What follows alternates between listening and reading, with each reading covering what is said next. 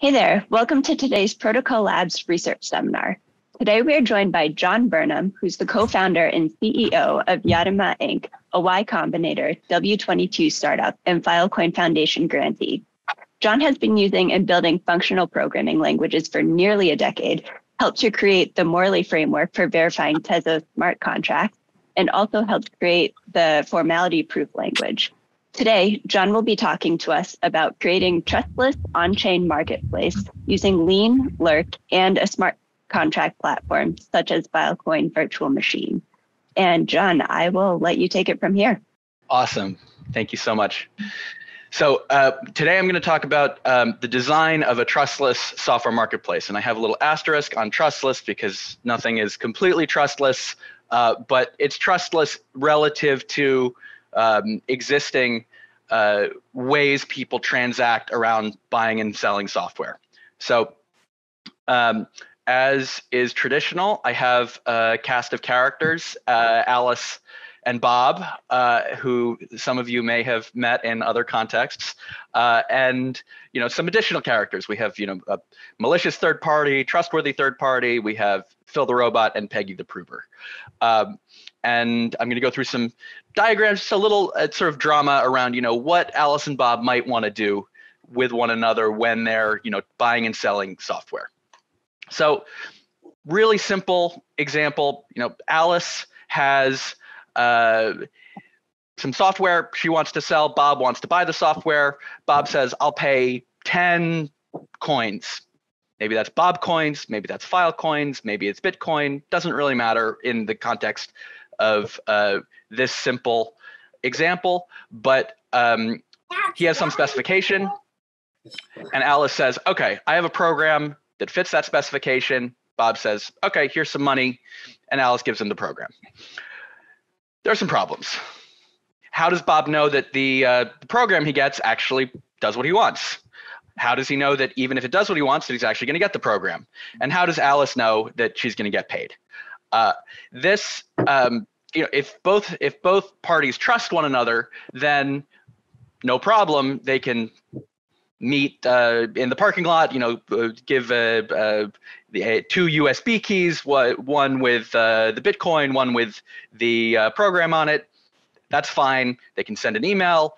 But if they don't trust one another, then the usual way to solve this problem is to add a trusted third-party intermediary. So we have Trent, the trusted intermediary, and if Alice and Bob both trust Trent, Trent can escrow the payment, Trent can store the program, and Trent can resolve any disputes about whether Alice has correctly met Bob's specification. So this is an example kind of like what you would see on Fiverr or Upwork or like freelance marketplaces.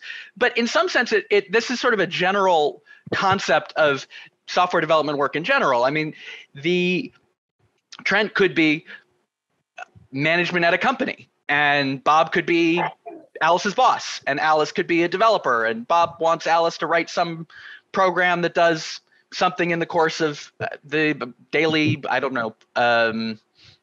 work of some business. So I think that this idea of people buying and selling software is a little bit more general than the Upwork model, but I think it's a pretty good sort of concrete place to think about. Okay, but there are also some problems with this model. So if the third party is untrustworthy, what guarantees do Alice and Bob have that their trusted third party, that the Upwork service, that the company that they're both interacting with, what guarantee do they have that they're not going to take the money and run? What guarantee do they have that they're not going to hike their fees? For the third party, what guarantee do they have that Alice and Bob aren't going to collude? So there have been some cases, interestingly, with software marketplaces where buyers and sellers meet on the software marketplace or meet on the platform, and then they get to know one another and they trust one another, and then they cut out the intermediary and just transact directly. And third parties don't like that, and so there's a lot of interesting governance questions around how do platforms like Upwork manage that.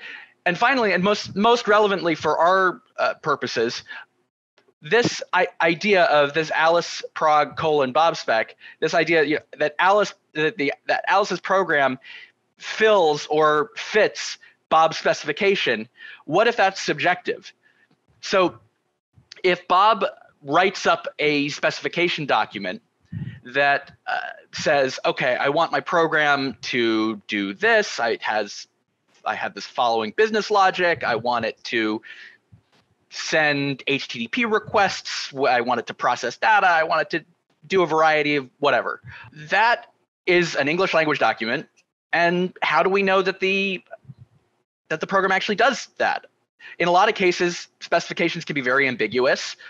Even if Alice, in good faith, tries to fill it, what if Bob's unhappy with it? What if Bob doesn't want to pay because it fills the specification, but the specification was bad? This ends up, I think, being sort of a fairly general or fairly big problem when it comes to software transactions, where we can send money to one another, we can send programs to one another, but figuring out how to describe like what the programs actually are is a very challenging and tricky thing in anything other than this subjective human language interpreted way. Fortunately, we have a solution, and we have types. So this is not really a type theory talk, but it requires a little bit of background, but I've tried to keep this sort of as high level, as much of an overview as possible. So sort of 10,000 foot overview of type theory. Programs, think of them as recipes for computation. And that's a very hand wavy and general and not totally precise, but I think thinking about them as recipes, a computer takes recipes, it does stuff, and we can sort of treat it at that level of specificity for this talk.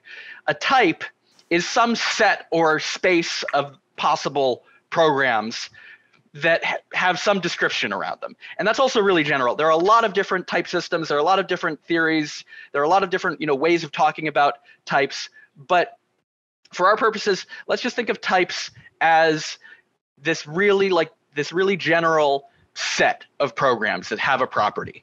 And then we can notate that with this P:, which is what I was using earlier. And then most critically, the thing that I think really makes a type is it's not just a random set. It's a set that has there's some associated computation where we can determine whether or not a particular program that we have is actually in the set that we're talking about. That there has to be some mechanical way of checking whether or not this program fills this type, whether or not this program meets this specification. Some examples. A program adds natural numbers, does addition. Everyone knows addition. How do we notate that? Well, we can use these function arrows. It's pretty common in a lot of type programming languages. Rust has arrows. Functional programming languages have arrows. It basically just means I take these inputs on the left side of the arrow, I produce these outputs on the right side of the arrow. So add takes two natural numbers, returns another natural number. Multiply has the same type signature, takes two natural numbers and returns a natural number, but has a different implementation. We can have sort of a Lispy or functional notation of add 1, 2 returns 3, mult 1, 2 returns 2. And that corresponds to the more classic or mathematical or imperative notation with the parentheses and comma. And then critically, we have this check function, which is that's the type checker function. And the type checker function, at a very simple level, takes claims, takes type signatures, and I put these in quotes. Sometimes that's strings. I'm not intending this to be a string. It could be a string, but but just in this very sort of pseudo notation, check takes a type signature or some claim that a program has a type and then returns either true or false. In reality, it would return either a success condition or a result type or errors. And so the design of type checkers is very complicated and interesting, and has consumed a lot of my evenings over the course of the past few years. And but I'm not really going to go into that in too much depth. Types are really general though. So we can use types to describe things that are very concrete and very abstract. So we can use them to describe the abstract property of having a sorted sort function for a list. So this is again kind of pseudo notation, but sort it's parametric over some other type. We have a list of that type, and it produces a sorted list. What is a sorted list? Well, this is an opaque thing that I made up that would have some inner definition that says you go pairwise, and each one has to have each element of the list has to be less than the subsequent element according to some comparison function. But the cool thing about types, especially in dependently typed languages, is that these properties can be encoded statically in the type system. When you have dependent types or types with a very expressive type system, you can even encode arbitrary mathematical proofs or theorems. So this is a pseudo notation representation of the Goldbach conjecture, which is for any natural number that's greater than 2. There are 2 prime numbers that sum to that number. So and then what is this prime? Well, it's an opaque thing, and so this kind of looks like a little bit like code you would see in a theorem prover or a dependently typed language. Not exactly. I tried to condense it to fit in this slide. And then I think probably most relevant for this audience is this idea of sum column, where you can express using types that this sum column function has to take a spreadsheet, or let's say a matrix, and take some column number, and then it produces a natural number that is the result or is the equality of folding an addition over the list of naturals that you get from that column. And that's kind of important because if you think back to our software transaction example, that could be something that Bob wants. Bob could, when buying software, he could legitimately say, okay, well, I have this spreadsheet. It has 100,000 rows in it, and so I don't have a function that adds everything in a column. I want that function. So he can either write it himself, he can ask someone to write it, he can go look for it online. But how does he know that he's getting the right thing? Well, using types, there's this way of potentially creating an automatically checkable way for Bob to describe the computation that he wants without having to implement it, and then in a way that's machine verifiable. So the idea here is that types can encode arbitrary static properties, and the big idea is that a type checker is a program for verifying programs. At our very loose notion of types, you have some static properties about your programs. If you have a program for verifying those properties, in some sense, you've created a type system or a type checker. I'm using the word type a little bit loosely, but I think for the purposes of this talk, it's okay. So let's think about what that looks like in the context of our software transactions. So BobSpec is a type. Check is a program that can check whether Alice Prague inhabits BobSpec or is of BobSpec. So if that BobSpec could be the Goldbach conjecture and Alice could be proving the Goldbach conjecture, or BobSpec could be some operation over Bob's spreadsheets. Maybe Bob is an accountant. Maybe Bob is a big financial institution that wants to do some sort of processing over data. If we have this constraint, this specification encoded using types, then Alice, Trent, Bob, the software developer, the intermediary, and the purchaser can all use a program to verify whether the software in question does what it was supposed to. So Bob says, I will pay 10 Bob coin for a program that sums columns. Alice sees the job posting or the bounty and says, oh, I know how to do that. She writes Alice prog. She sends it to Trent. Trent checks, does the program match the specification, which Trent can do because he has this type checker program, and Bob's spec was written in a way that was compatible with that type checker. And so then they all have this objective way of figuring out if this transaction was correct in some sense, that Bob asked for a thing, Alice provided the thing, and therefore deserves to get paid. There are some problems. Check might be an expensive operation, not just in running the program itself, but it also might make writing like the software in question harder. So, and it might be complicated to write the specification in the first place. There are a lot of different type systems out there. They have a lot of different properties. It's fairly complicated to learn how to program, and then learning how to program with types. A lot of people find that to be an additional, challenge and complexity. And it can take a little bit of knowledge and experience to and there are a lot of different tools. So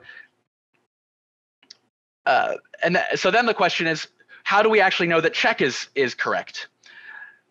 We're still trusting that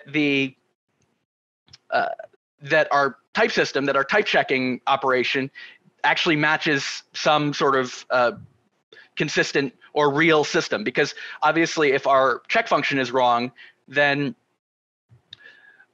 Alice, Trent, and Bob can all be fooled in some sense. Alice could create an Alice project that doesn't actually fit Bob's spec, but she could forge a matching program. And of course, adding types doesn't solve any of the collusion problems or the escrow problems or any of the transaction or transaction related issues. So, but okay, so I want to talk about this having check be expensive though, because I think that this is actually one of the big barriers to why people don't use types for this, because even if it's a little bit more work to write types, Alice, Trent, and Bob all have to agree on this check function. And that's not just they have to agree on some type system or some language or some tooling. They have to agree on the specific version. There's a synchronization problem, and then there might be a compute cost problem. So one interesting technology, though, for solving problems of getting everyone to agree on the result of a computation is ZK snarks. So I'm not going to go into detail about how ZK snarks work. I'm going to basically treat them as a black box for the purpose of this discussion. But very broadly, a ZK snark protocol is one that allows you to verify the result of a computation without leaking information about that computation in a way that is fast. So think kilobyte witness sizes and can be verified in milliseconds, regardless of how complicated the computation was that generated the witness in question. So it's ZK snarks are often called zero knowledge proofs. They're not proofs in the same sense as a formal proof. So they're not proofs in the same sense as a proof in a dependently typed language, or a theorem prover is a proof. It's a probabilistic argument, but it's a very good probabilistic argument. So it's probabilistic in the same kind of way that a hash function is probabilistic. In a secure hash function, we know mathematically there are collisions, but the odds of getting a collision are so low that we can ignore them. It's the same kind of thing. The inner workings of ZK snarks are very interesting. They have a reputation for being semi-mystical. I think the expression that has been used in Ethereum is magic moon math, which seems kind of accurate. But the basic idea behind them for this talk is that they are a certificate that allows someone to sign the result of a computation in some sense, and so that other people can verify it. I compute f of x, and I want you to know that it's y. I create a snark, a witness that f of x equals y, and you can verify that fast. So there are two operations. We have a program, we have prove, which takes a program and generates a witness, and can do that for any computation in a Turing-complete protocol. And this might be an expensive operation. And we have verify, which takes a witness and returns a bool. Remember that our type checker is a program. That was how we began talking about types. That a type is something where we have an automated way of verifying whether a program is in a certain set defined by some property. So we have this check program, and prove takes programs.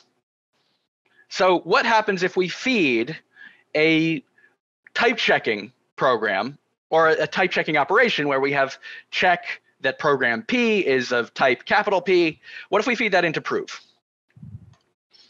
Well, we get a witness. If, assuming that we can do that, we can represent our type checker with the right representation for prove. That's actually, this process is actually pretty complicated for in the real world, but in theory, we can pass a type checking program into our ZK snark prover or witness generator and get a witness that will return true if and only if our claim is true. Because remember that check takes claims, takes type signatures, and returns booleans if they're true, and verify returns booleans. So if our check function returns true, verify will also return true, and if not, then this, I think I actually should have a check claim equals true in there. But anyway, I have a little asterisk on this if and only if, because it's not technically true. You could, if there are flaws in the ZK snark protocol, if there are flaws in the type checker, then you could forge these proofs, or you have a negligible probability of being able to, because a ZK snark is an argument of knowledge, there is always this very small probability that you maybe just got phenomenally, unbelievably unlucky, in the same way as as hash collisions. So the idea here is that by embedding a type checker into a zero knowledge proof, we can generate succinct witnesses that are verifiable in constant time of arbitrary properties that we can express in that type checker. So what does that imply? Okay, so we now have this a little bit more elaborated protocol that I'm going to call a ZKTC, a zero knowledge type checked software transaction. Bob says, I bid 10 Bob coin for a program of Bob type, and sends it to Trent. Trent broadcasts it. Alice says, Alice prog is of type Bob type. And here's a witness, WAB, that this is so. Trent runs the verification operation and it returns true, and thereby knows that Alice did correctly fill Bob type, and sends the funds to Alice, and Bob can confirm that WAB is true, and Trent sends the program and the proof to Bob. And so now we have agreement among all of our participants about the correctness of this transaction without having a potentially unbounded type checking operation. We have a constant time verification with this WAB certificate that Alice Prague does actually inhabit Bob type. And this is the core idea. This is the core concept of how you get a software marketplace that has some notion of trustlessness to it. Because in this little system, there's now no one is trusting any of the intermediaries about the correctness of the result. We have, if they all have this same stack of this prove and check, this ZK snark protocol, and this type system, theorem prover, dependently typed language, whatever. And they can all agree using a cheap operation that that Alice Prague correctly fills Bob type, that this transaction was correct. However, we still have, in this example, we still have some trust in terms of funds, in terms of, well, storing Alice Prague, the WAB witness, storing Bob spec. So we have some trust in terms of storing information securely, because of course, what happens if Alice stores Alice Prague on some other data host and then sends a link to Trent, and Trent sends a link to Bob, and Bob tries to go look at it, and oh, Alice Prague has disappeared, and Alice got the money. And so there's a data availability question, and there's a transaction finality question. Those sound like pretty familiar things to an audience of protocol labs, Filecoin, IPFS interested people. So the practical stack for this is our type system is this really cool theorem prover and programming language called Lean, which is being developed by Microsoft Research. And what's really exciting about Lean is that a lot of mathematicians in the academy, in the ivory tower, have been using this system to digitize, to formalize real proofs, like actual mathematics research. So so previous theorem provers have mostly been used by formal methods engineers and haven't really gotten a whole lot of buy-in in terms of in terms of mathematicians, professional mathematicians, creating proofs that are interesting to them. And also, the Lean Theorem Prover has been adopted, as people have been interested in it as a practical programming language. So there are a lot of people from the Haskell functional programming community, people from the Rust community that have been contributing to and using this language as a way to write real applications. And so this is really exciting, and I wish I had more time to go into all the ways in which Lean is amazing, but the idea is that you have a very general, expressive language for describing these kinds of types that we've been talking about. And then we have Lurk Lang. Lurk Lang is a really awesome project out of Protocol Labs, being run by Porcupine, and this is a Turing-complete Lisp-like language for generating ZK snarks. And we've been contributing to this project. Really fun. So Lean is our theorem prover. Lurk Lang is the ZK snark portion of the stack, and then we have Filecoin, which can act as the reliable host for all these different pieces of data that we've been talking about: the types, the program, the witnesses, and it's content addressed, which is really cool. And with FVM, we have an ability to actually do these transactions directly on chain, removing the trust component of the buying and selling, the idea of, well, has Alice actually received the money? Has Bob actually sent the money? Etc. So one way to think about this is that these three technologies are all doing verification in different ways, and it's very interesting to have them combined together. So in Filecoin, in the Filecoin VM, we're doing verification by replication, essentially. So we have some state machine. We have so in Filecoin, in the Filecoin Virtual Machine, it can be either EVM or WASM. So, but we have some state machine that has defined inputs, it's a transaction hash. And then if we know what the state machine is and we know what its inputs are, we can replicate that deterministically over anyone that wants to synchronize with the chain.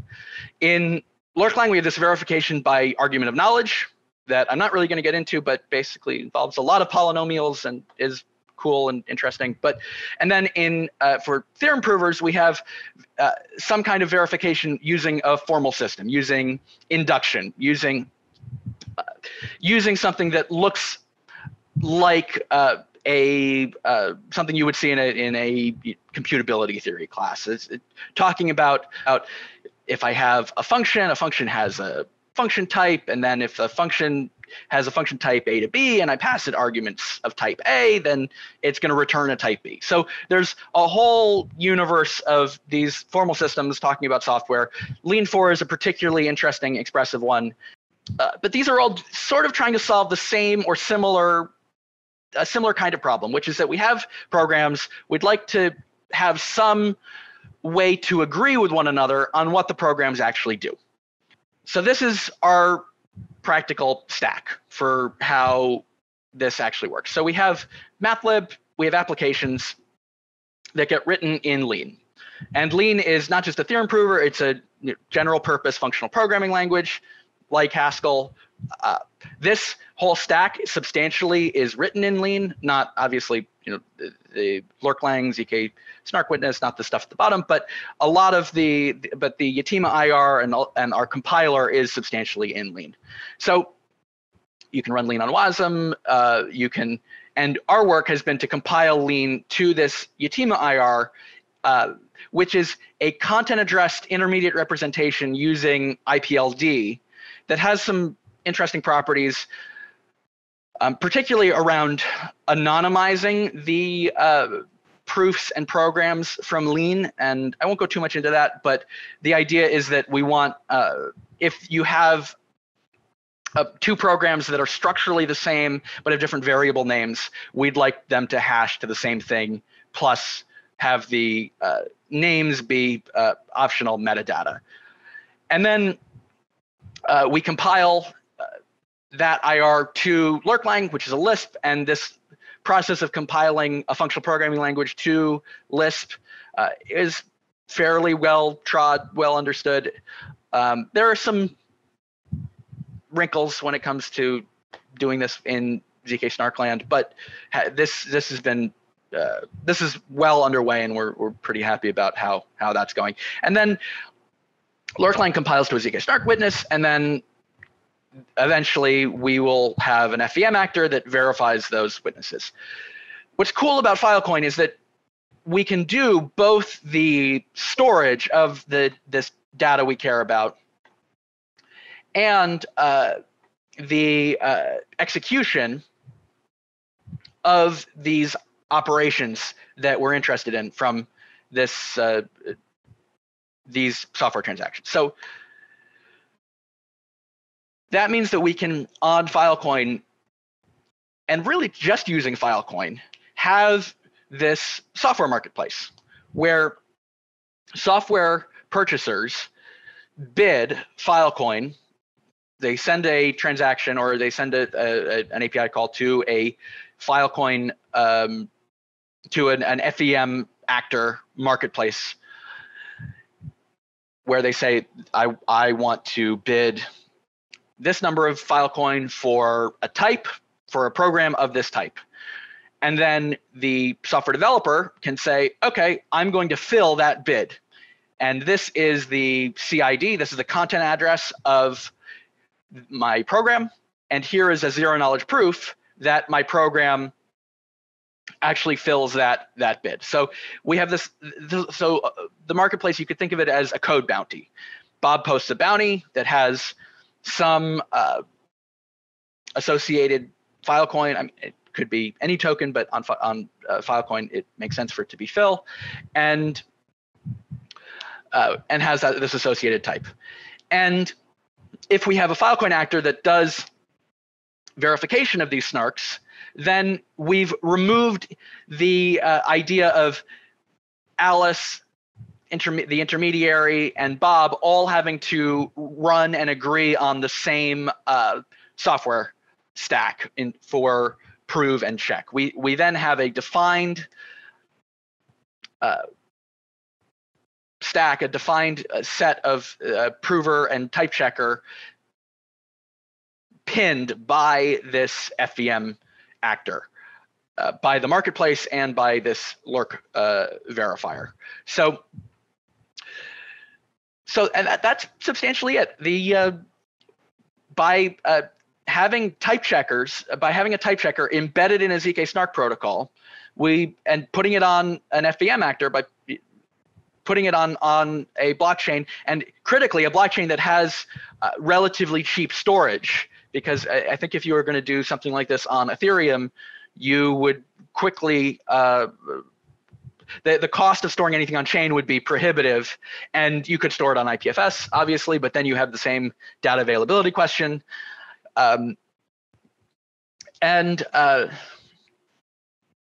Yeah, so by doing it on Filecoin, we have a single platform that can both do the storage and the verification. And my claim is that this is a minimal example of what a trustless software market, or at least what a trustless transaction for a piece of typed software would look like. Now we can elaborate this a little bit. Maybe maybe this prove operation is expensive, and maybe Alice doesn't want to run this prove ZK snark generation herself. Maybe she wants to ask an external proving service. Maybe she wants to ask Peggy to generate this proof. Maybe Peggy has a lot of servers. And this does have some trust associated in that Peggy now knows that what Alice prog is and what Bob type is, but it doesn't have really any semantic or computational trust. There's just sort of a data privacy trust. In principle, all Peggy really could do is leak or publish Alice prog and Bob type, but as long as you trust Peggy to just keep the operation secret, you can farm out this this actual potentially expensive prove operation. And then you have another variation on this, which is zero knowledge software as a service, which is pretty similar, but instead of Bob posting a bid, Alice can commit to a specific function, which we can call Alice SAS. And that takes inputs of type A, returns outputs of type B, and she can post on an FVM actor or generate an FVM actor that's a functional commitment, so FCOM, and she can publicize, okay, I have this function. I'm not going to tell you what it is, but here's its hash. You can send me inputs, either directly or mediated by this actor, and I will run my function against your inputs in exchange for you paying me. So pay me 100 Phil, and I'll run my function against your inputs, and I will post a proof, this WAlice proof, that I correctly ran your input against my function, and that is the output that you got. So Alice doesn't have to publicize this Alice SAS function. Bob can send her inputs to run against her function.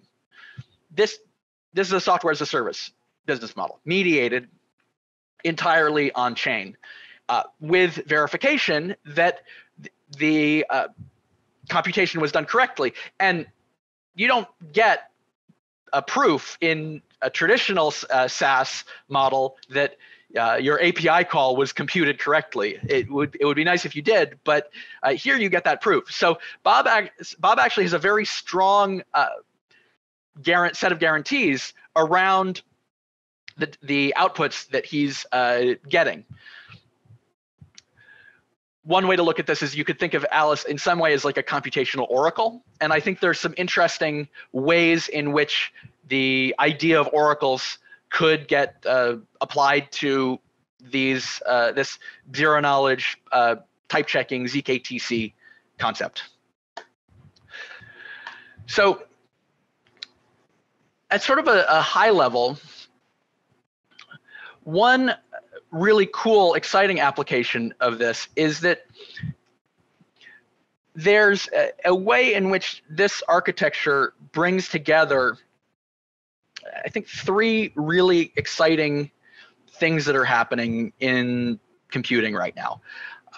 Obviously, blockchain and Filecoin and decentralized protocols is one really exciting thing, and zero knowledge proofs is a little bit separate, but I think is very connected. A lot of people have been exploring the connection between zero knowledge proofs and decentralized systems, but there's this other really exciting thing that's happening where people, and I mentioned this earlier in the talk, about how people are using theorem provers to formalize the entire corpus of mathematics. And it's still really early days. There are some projects for formalizing the entire undergraduate curriculum. There's been some really interesting work about formalizing cutting edge pure mathematics research.